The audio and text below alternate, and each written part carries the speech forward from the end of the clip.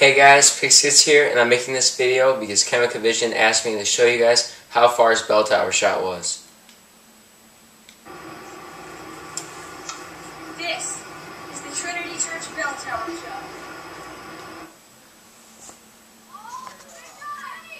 Shot. Now to find the distance of the shot, I'll be making a line from where ChemicaVision would have stood to where the ball would have traveled to the hoop. That's the top of it to here.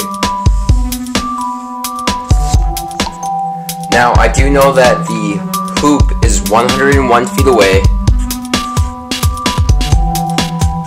from the bottom of the bell tower church, which is obviously at a right angle.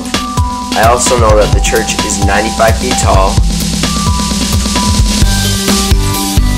and I know that the hoop itself is 7.5 feet tall. Now, because I know that the hoop is 101 feet away at all points from the church, and I know that 7.5 feet tall, we can make a new triangle at 7.5 feet tall. Now here's the enlarged drawing of the triangle that is formed when you draw a line from the hoop's rim right here to the church when it's exactly parallel. Now because it's parallel, we know that the distance from it is still 101 feet.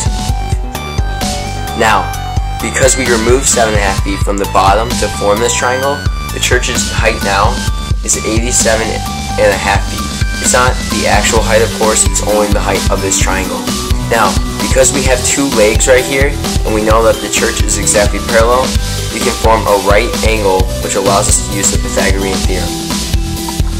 The Pythagorean theorem is a squared plus b squared equals c squared. Now, the a squared and the b squared are the legs of the triangle, so we can insert into the equation now 101 squared plus 87.5 squared.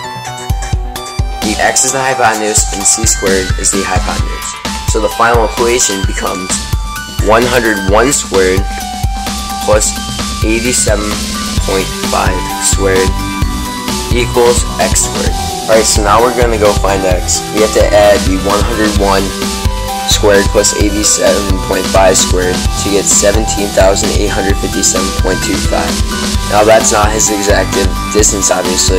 We need to square root it to find his real distance. We'll do square root 17857.25 equals 133.631021.8, which we can reduce to approximately 133.6 feet. Now, this distance is a little bit longer or shorter because we didn't bring into the fact that the ball arched or ChemicaVision's height because it'd be too much of a variable. So congrats ChemicaVision for making a shot over 130 feet away. Like I said, it's not completely accurate because I didn't include your height and the arch of the ball because there's just too many variables, it'd be too complex. Now here's one more look at your shot. This is the Trinity Church Bell Tower Shot.